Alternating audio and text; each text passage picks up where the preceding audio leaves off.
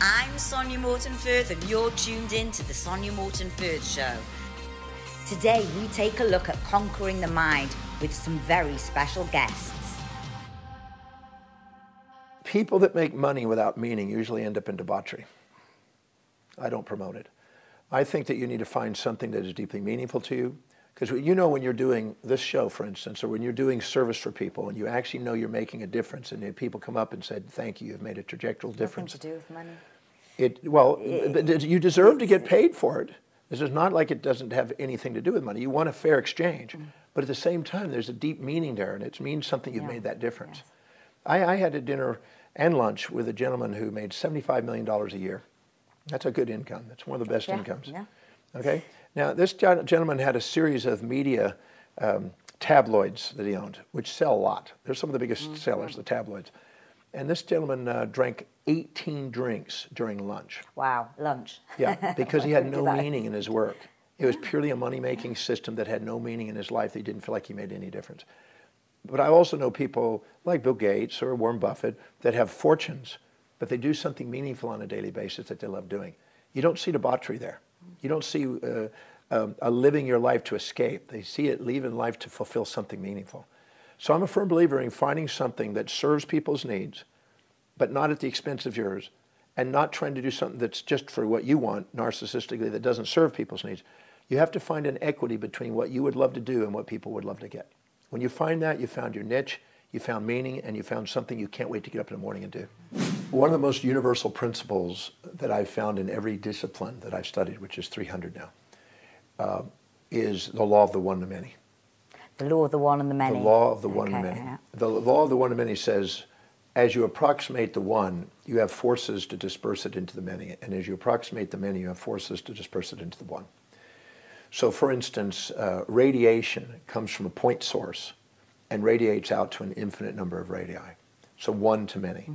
But gravitation goes from the infinite many into one. So radiation and gravitation, which are inversions of each other, one is light and one is going to dark, underlie much of this universe. Light and dark, you might say. So that's a law of the one to many. But that has application in sociology, for instance. When you're amongst you're isolated from a group, you want to find a group to fit in. But once you find the group and fit into it, you want to stand out. So as you move towards one, you also want to diversify into many, find your own uniqueness. You have monarchies, democracies. When you're dating many people, you're trying to find that special one. Once when you get, found the one, you're bored. You're bored, you wonder what the hell the others are doing, right? So this law of the one to many, it's also called the law of similars and differences. It's a law of the peace and war, or cooperation and competition, or build and destroy. It's a conservation law, it's a symmetry law that applies in every field so far I've studied.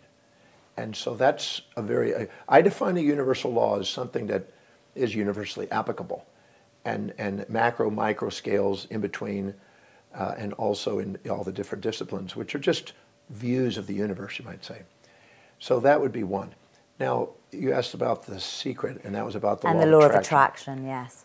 I'm not as mystical about the law of attraction. I think of the law of attraction as that when you really are pursuing something that's really high on your values, the pulvinar nuclei in the thalamus, which is a subcortical brain area, is a gate or filtering mechanism. And based on what you value most, it filters your sensory perceptions in a way that allows you to maximize the attainment of whatever it is that's highest on your value. So if you're a mother and you have 3 children and they're all under the age of 5 and you're really focused on those children, if you walk in a mall, if your highest value is your children, you will spot children's clothes, children's entertainment, children's education, children's health items in the mall. So you will spot things, and they'll jump out at you because of your filtering mechanism in the thalamus. You'll spot that, and you'll delete the other stuff. It'll go unconscious. So you filter things. But if you're attempting to live by lower values in your value list, mainly because you're trying to subordinate to other people and live and please other people and live in the shadows of people instead of true to yourself, you'll set goals that aren't really high on your values, and the filtering system is not as strong. And so you won't see opportunities, and you won't see the synchronicities, and you won't take actions and make decisions effectively. And so the secret you'll think, well, the secret's not working for me. So you have to know what's really valuable to you And to the degree that you do, and to the degree that you prioritize your actions and prioritize your life, you maximize what we call the law of attraction, which is the increasing probabilities of achieving what you set out for.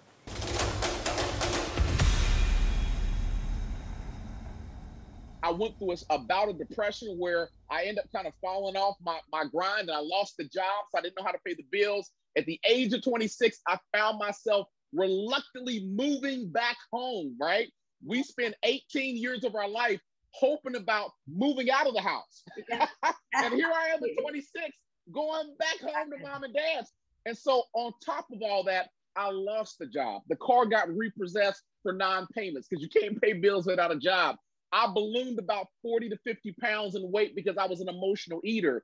And my lowest point, I had thoughts of suicide because I was so depressed. I couldn't find a way out of the hole that I found myself in. And the way I rebounded back off of that was I discovered my purpose.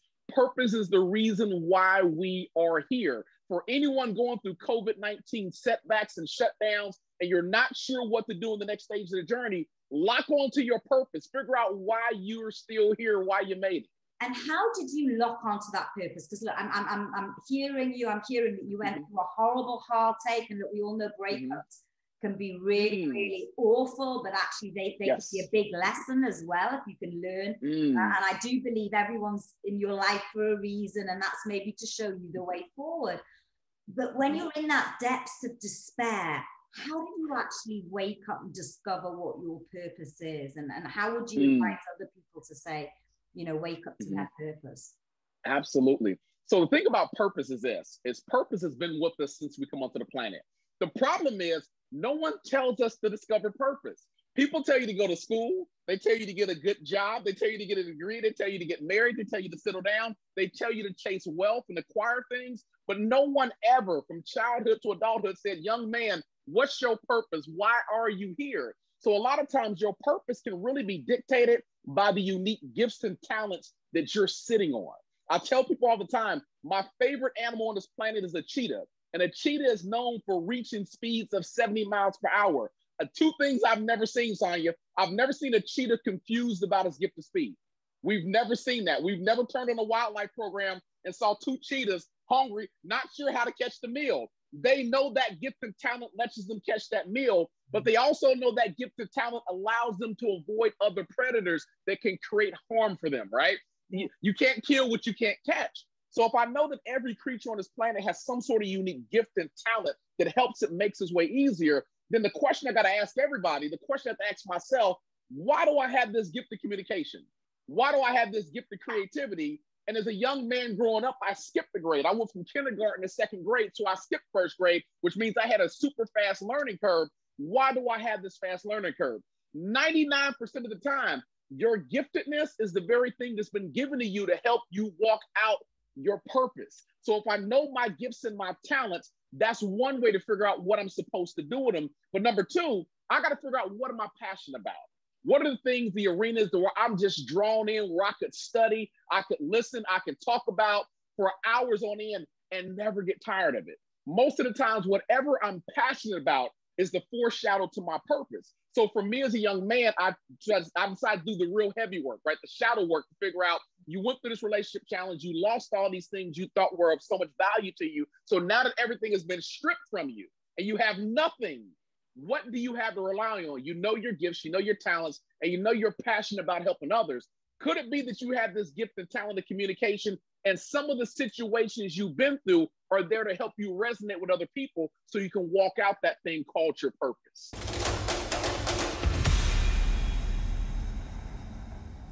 I was always too busy, so I've been putting it off. I even had people book it in for me and then I cancel, right? So I was always too busy to do nothing. That's just crazy. Yeah. But this is why is it a guilt feeling? No. This is why coaching is so powerful, because you can be a high performer, like a warrior. Look at me, I'm covered in tattoos. I'm a fighter, I'm a warrior, it's who I am. But when you're a warrior, you're in the arena fighting, and you can't see anything other than what you can see in front of you. So it took me to almost kill myself to be able to look at things from the pavilion of my life and to be able to look in and say, actually, JP, you need to do things differently. You can't always fight. Yeah, and also you can't, and I don't want to say you can't always be in intensity. You can be, but I believe there's more beauty in life, in being able to slow down and still hustle. Still be a high performer.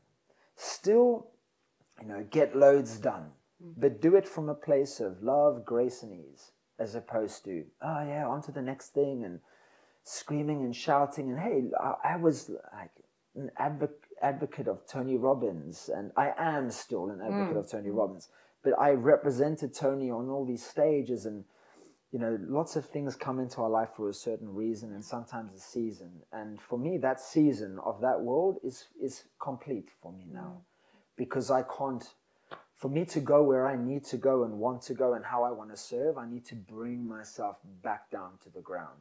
Because if I'm too noisy and intense, I can't allow other people to be healed by me. I don't think, right? So I'm very grateful to that part of my life. But like I said, from my accident, I knew I needed to do some work on myself. I needed to slow down. I needed to stop the bullet train.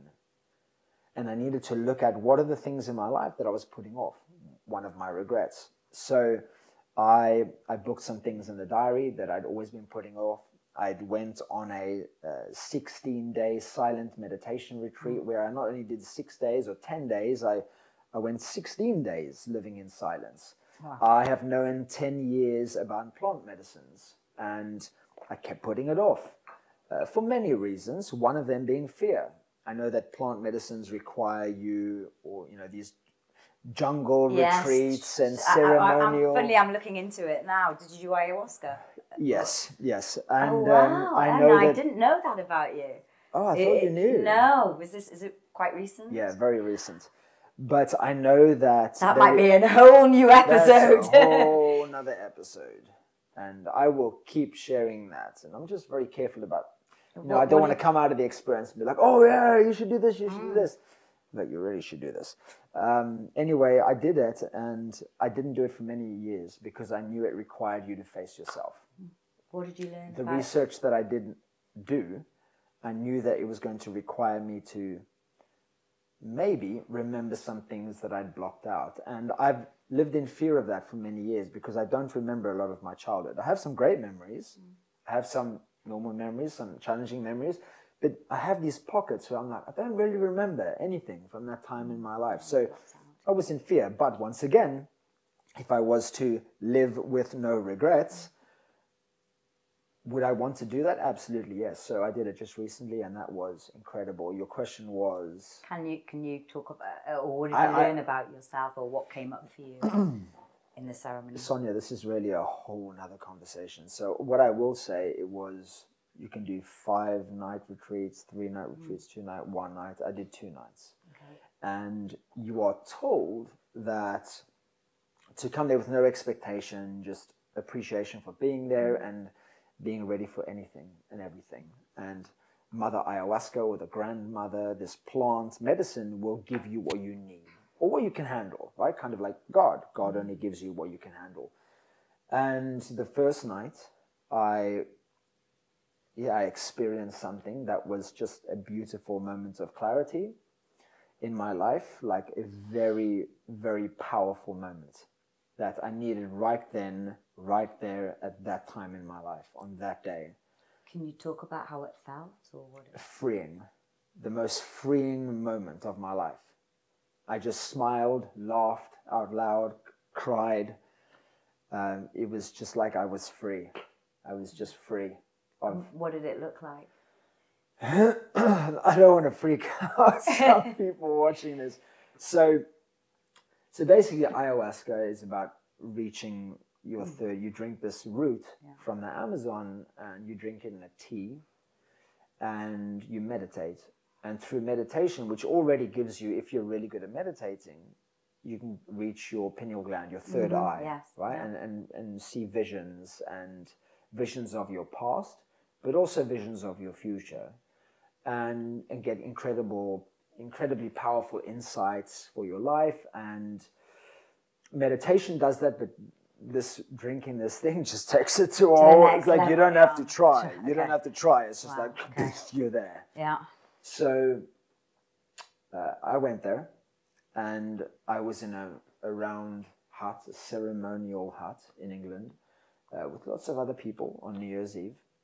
What a great date. Yep. 2000, so this New Year's. 2019 to 2020.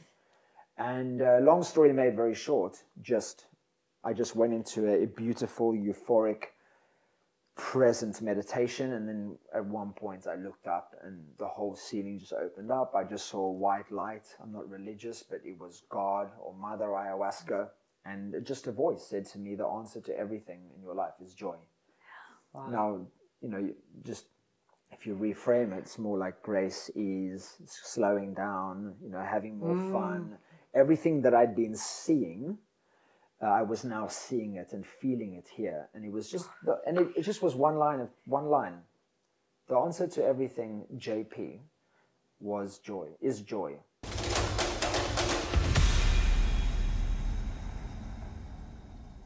Well, first of all, I promise you it's going to be challenging. You are going to have failures, you will have setbacks. I think that's important to get out of the way first, because so many things you see on social media and in magazines can glamorize this sort of leap from employee to entrepreneurship without also touching on the real world issues. You know, it's not going to be as easy as you suddenly switch from one career to another and it's all going to be rosy and it's all going to be very easy. It's not that way. I mean, after those 10 months, I still had to get a job because, you know, I needed income. But what I was able to do, because I had these force, I was able to be more strategic. So I went into a job that wasn't as intense as before, but could leverage the skills I had already built. So it meant that I could be good at my job and I could use the hours outside of work and the weekends to start making steps forward. And I think that is an important element to determine how quick you can make that transition. Too many think that to go from employee to entrepreneurship, you got to do this sort of Hernan Cortes approach of where you burn the boats and the only way is forward. But in real life, we have obligations. You know, if you suddenly burn the boats and you cut all your sources of income and leap into entrepreneurship, well, if you go in cold, it's going to be very difficult to establish something that quickly. So the better way is to create a phased approach. Build it before you need it. If you're thinking you want to start a business in a particular industry or sector and you need relationships or networks or opportunities you're seeking, start to build out now while you have income coming in. Use the time outside of work. Be smart with your time.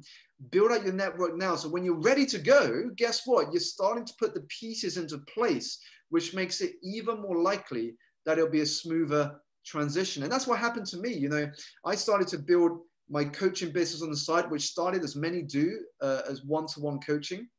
And it got to a point where I had to make a decision. I was saying to myself, well, I can't continue doing my day job and coach the people I had as clients during my lunch break, during after work, and on weekends, because I would have no time to relax. So I got to this position where I had to make a choice. And that was when I made the leap into entrepreneurship, when I decided to focus 100% on making this happen. How you direct your energy, how do you channel the energy once you've got that in your system? And especially in the times we're living in at the moment, it's so important to channel your energy into what you can control rather than what you can't. Because when we focus on what we can't control, whether it's the government response to the pandemic, whether it's when things are going to open up again, it can easily make you depressed.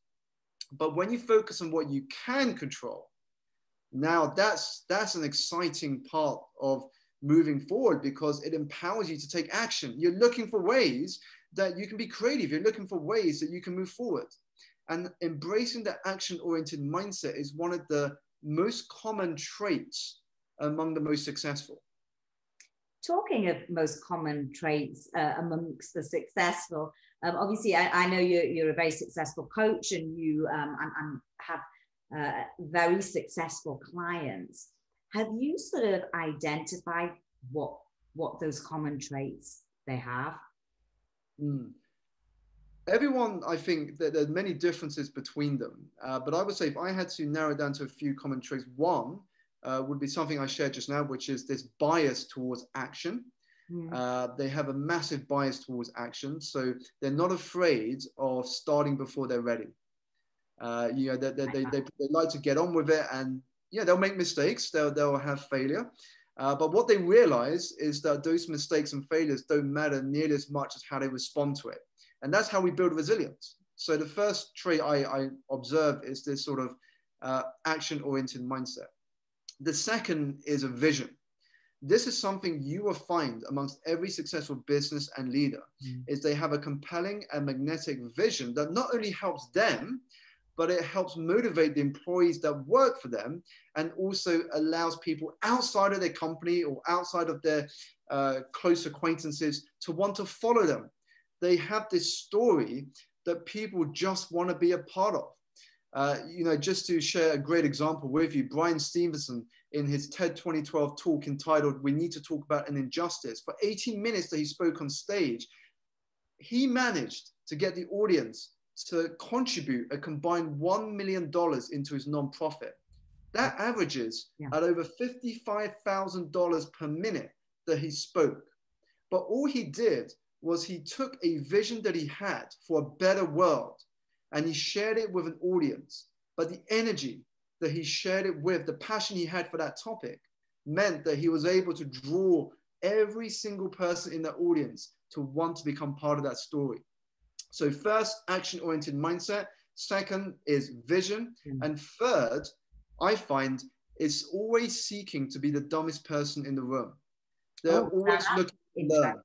They're always looking to learn. Because here's the thing, if you are the smartest, most ambitious person in the room, how much further can you grow? You can't really grow that much. It's almost like an ego thing, isn't it? You're in a room, you know you're the best. It's like, why, just to massage your ego? It's not. Exactly. So one of the skills they've adopted is what I call, because I grew up learning martial arts, is adopting a white belt mentality, remaining an eternal student.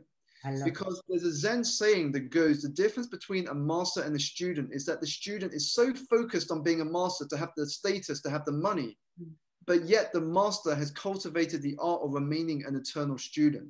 So always be humble enough, open enough to learn from people, from experiences, from different perspectives. And this is why when you look at top performers, whether that's in the corporate world, whether that's in sport, they're always surrounded by mentors, coaches, advisors to help them up their standards every single day.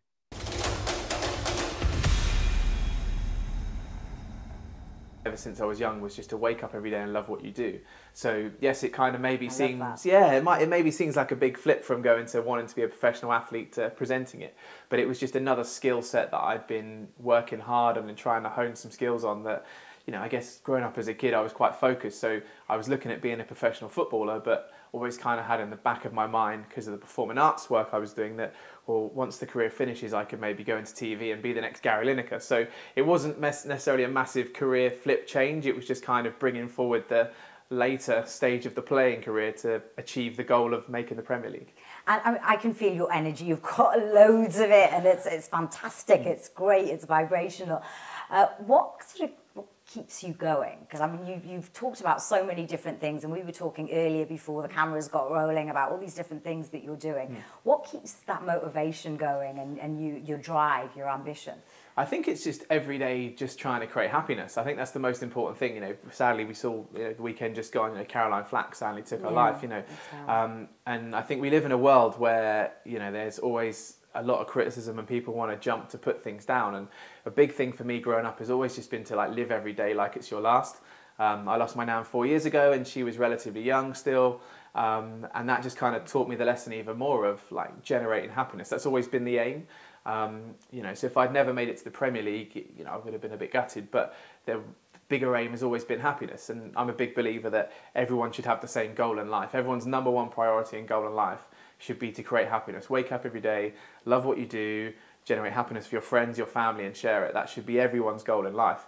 So for me, that's always what it's been. I got asked the question a little while ago in the summer, and it was about how do you deal with knockbacks and it was, low points, those low points. And it was really interesting because the question that was posed was where were you 5 years ago, and it was quite ironic that 5 years ago I was just signing my first Premier League contract to present it, and then 5 years down the line I'd just been told my contract wasn't getting renewed. And they were like, well, how do you deal with that? And I was like, well, the bigger picture is happiness every day. I've been blessed and had this amazing 5 years worth of experience. I could deal with it negatively and moan, or I've been dropped, or didn't get a good enough explanation of why I haven't got it and be angry about it, or go, well, okay, look, I've been blessed with an amazing opportunity. How do I now open the next door? And for me, it's all because the main goal is happiness. And I think that's the important thing, as I just said about in 2020, there's so many options that there's so many other things to do. It's easy to make money. Like if I had to, I'd go work in a pub tomorrow to generate income. Like it's generating money in 2020. There's always a way. Sometimes you have to take the sacrifice and do something that maybe you don't want to do, but you can do it. So I think for me, that happiness thing is what keeps me going whenever there's a knockback, just generating happiness. And do you ever have a low point? Oh, all the time. We all do, right? Yeah. We all get knockbacks, and we all kind of get moments where you have to go, geez, it must have been about 6-7 years ago now. I went back to my old school and they said, look, can you do a talk on the secrets of success? And I've gone, well, not really done much. And what got you into talking? Because you presenting, and I know presenting is very different to actually standing on stage and So it was that. I literally got invited back to my old school, and they said, can you do this whole talk of your secrets of success? And I've gone, well, don't really think I've done much, but yeah. And then I sat down and went, oh, okay. By this point I was about 25. I'd just started doing the Premier League, and I've gone, okay, well, I've done a Commonwealth Games. I've hosted like a national school hockey championships. I've done Wembley Arena. I've presented at the O2. And I've done not too much. I've done all not right. too shabby. I've done not too bad. So I did this talk and talked about what I'd done thus far. And they said, this is amazing. Can you come back and do it? And ever since I was a kid, I'd had this desire, dream, vision philosophy. Massive Muhammad Ali fan. One of the most important things he ever said. Like, he's got some amazing quotes. I love I am the greatest. Absolutely. And but the biggest one for me is he said that champions aren't made in gyms. They're made from something deep inside, a desire, a dream, and a vision. You've got to have the skill and the will, but the will must be stronger than the skill. So I've had this Post-it note on my bathroom mirror. I've still got exactly the same Post-it note to this day. Put it up there when I was about 13. So I'd always been inspired by him, and just desire, dream, vision become my mantra. So I was like, okay, I could turn this talk into this, like, how have I achieved it? Well, I had a plan, and then there was fear and failure, and there was sacrifice, and there was opportunity, and all the different elements then came together, and this talk grew, and it became the Desire, Dream, Vision talk. Was doing it in the school. Teachers would come up to me and say, do you know what, this is incredible. I'm trying to buy a new house at the moment. This has totally made me reevaluate how I'm going to do it. And they said, you should write a book. And I went, oh, okay. So I sat down in the March of 2016 and kind of wrote the kind of framework out and kind of left it there for kind of 12 months and just kind of developed it and grew it. And then March last year, it finally got published, self-published it all by myself. We wrote to several publishers, well, more than several publishers. They loved the idea but didn't want to publish it. So I said, right, well, let's control it. Like, let's take control of it. And that's what we did. Came out, we did 500 limited first editions, and they're pretty much all gone. So we're going to do a second edition at some point this year, which is really cool. Fantastic. So yeah, it's amazing.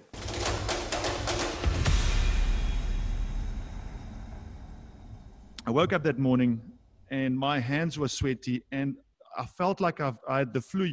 You know, when you got the flu, you feel a bit feverish. Yeah. At one stage, I felt like I've had some bottle of wine to drink. And at about 3 o'clock that afternoon, I literally felt like the walls of my apartment was caving in on me. And then I realized, hang on, there's something wrong. And I actually at one stage thought, am I having a heart attack? Is this what a heart attack is? I didn't know, because I didn't know what this was. And at about 4 o'clock, I realized I've got to phone my doctor now, because he's got to leave the office at 4:30. And if I don't get him now, it's over for the weekends. And I got a bit scared. So I phoned my doctor and I explained what was happening. And he basically just said to me, listen, it's just obviously not, I can't diagnose you because you're not with me, but this sounds like you're having an anxiety attack or a nervous breakdown. And he said to me, would you be able to drive to the pharmacy? And I literally was at a space where I was thinking, I wonder if I actually can drive.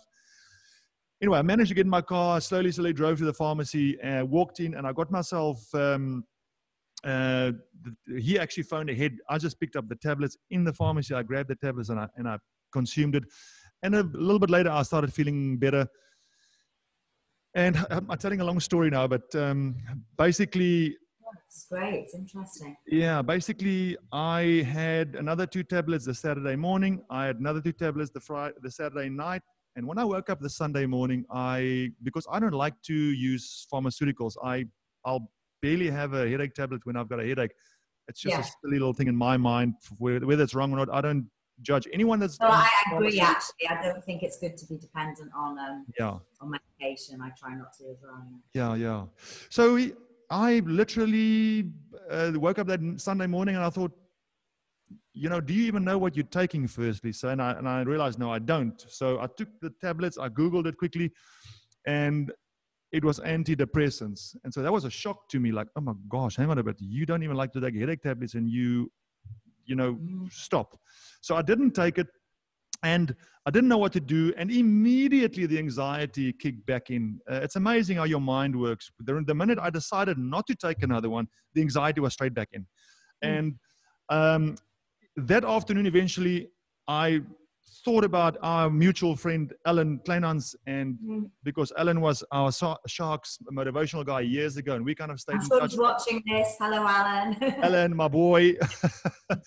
And yeah, man, and long story short now, Alan kind of helped me over 2 or 3 Skype sessions with a few exercises, literally, to make me realize and make me understand that everything that's happening to me then is my mind. It is my thoughts. It's nothing else but my thoughts. None of that is real. It's real, but none of it is real. It is just my thoughts. It's my thought process and how I control these thoughts going into my mind. When I talk about these things, I always say, I'm also not a medical doctor, and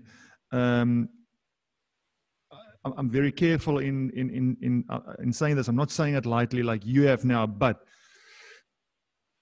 no doubt, and again, we spoke about this the other day, Dr. Joe Dispenza. I saw a video of him standing in front of the crowd of people, and he said the following. He said to them, do you guys agree that right now there's enough evidence, modern evidence, to prove that if you're stressed enough and if your anxiety is constant at a certain level, that could lead to sickness and illness affecting the body? So that could be cancer, it could be stomach ulcers, it could be skin effects, whatever.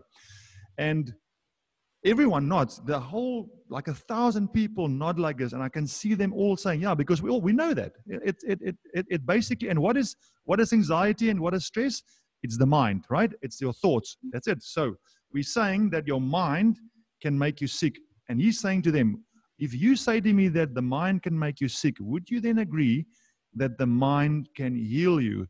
And at that moment, you can see the people going, and myself listening to this went, oh my gosh, it just dropped. The penny just dropped. Your mind, if it can make you sick, why can it not heal you?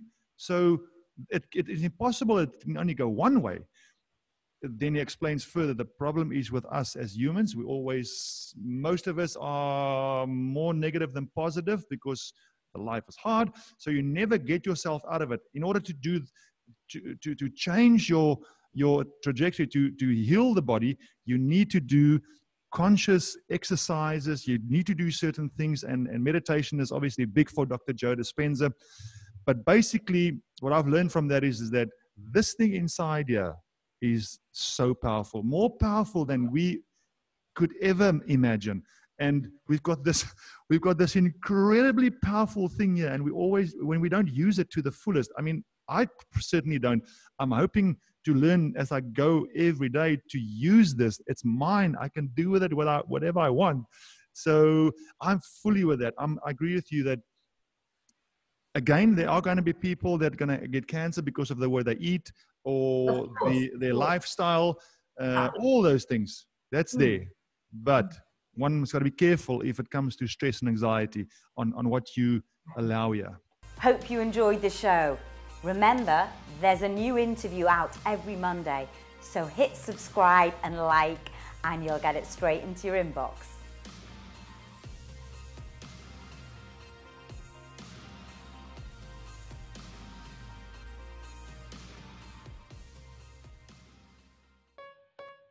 I believe health is the greatest form of wealth we have, which is why I'm so excited to be partnered with Brother in Arms.